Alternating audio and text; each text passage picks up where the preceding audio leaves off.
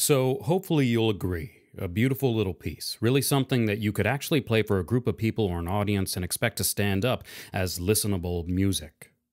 That said, and as I mentioned in the intro, this piece definitely has some clear technical specificities to make it etude worthy. We're going to get through our preliminary observations and then talk over what those specificities are in the details section. Well, the most notable initial characteristic of the piece is the time signature, 6/8, which is hardly an uncommon time signature, but we definitely see it less than something like 4/4 or even 3/4. Remember that 6/8 is a compound time signature, meaning that we have groupings of 3 beats, in this case 2 groupings, and we tend to feel the musical lilt of the time signature more in terms of those larger 3 beat groupings than in terms of the individual beats. Well, that's going to be an important bit of knowledge to keep in mind when working out this left hand in particular. As with the piece from our last lesson, this piece has a tempo marking of andante, an initial dynamic of piano, and even a similar editor-included marking of with pedal, which is not in the original publication, but has been added by me after the fact to confirm a general assumed performance practice. We have a couple of other things written in here at the beginning that, in fact, were included in the original publication. First is this expressivo marking, which, as you might guess, means expressive or play expressively. And then also this sostenuto marking, which means sustained. This is basically the old school way of saying use pedal, but I still thought it was worth it to add a more specific, modernized instruction for that. Other than that, hopefully you can see that we have a fairly consistent texture throughout this piece, with some variation in the middle, and this consistency is what we're primarily going to be focusing on, particularly in the left hand. So let's check it out.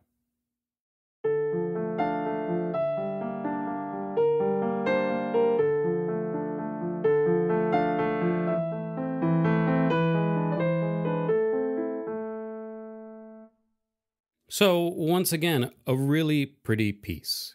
I actually included this piece in an article I put together exhibiting 10 beautiful and relatively easy minor pieces, which you can check out on the Liberty Park music blog if you're so interested. But the key features of this piece are this constantly moving left-hand accompaniment and this mournful, very clear melody playing out over top of it. But really, we're combining several of the techniques we've worked on so far throughout this course, so in a way, due to its relative ease and its aesthetic appeal, this is something of a reward piece. Now, the main technique we're working on here is bringing out that nice, clear melody over this constantly moving left hand, and trying to give said left hand some shape and definition without intruding on the right hand material. So let me play the left hand by itself for a bit here. Watch and listen.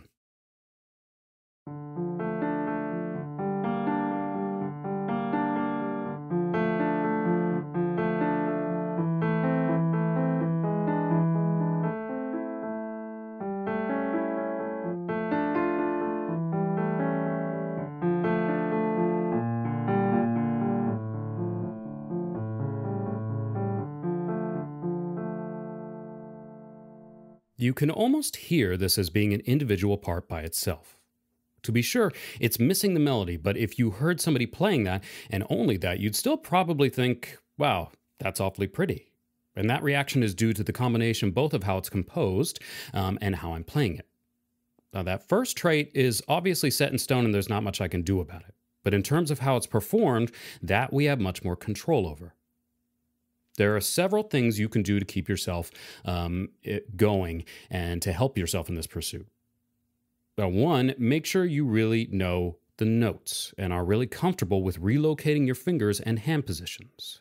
You'll notice that there's not any actual finger markings marked on the score for the left-hand position. That's because we wanted to give you a little bit of flexibility concerning what fingering is going to work best for you. For example, I tend to start off one way and then I tend to slip into using more of a 5-4-2-1 fingering. a bit like that, but that might be a little bit awkward feeling until you've gotten a little bit more comfortable and confident with using that fourth finger. So the finger number choices are a little bit left up to you. Make sure, and this is my big recommendation, big hint here, do write in your finger numbers that you've come up with and make sure you stick to them. Well, confidence with your movements is possibly the most important tool you have. So if you're confident about knowing the notes and knowing how to get to them with your fingers, that's going to be a huge advantage. Thanks for watching this lesson from Liberty Park Music. If you enjoyed this lesson and learned something from it, do us a favor, hit that like button. And if you really liked it, share it around. Let your friends and family check it out too.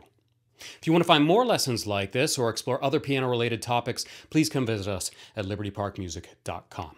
We have full piano courses ranging from beginner to more advanced levels, and everything is online and streaming 24/7 so that you can design your music learning around your schedule and learn in the comfort of your own home from a talented roster of professional teachers and musicians. Come check us out.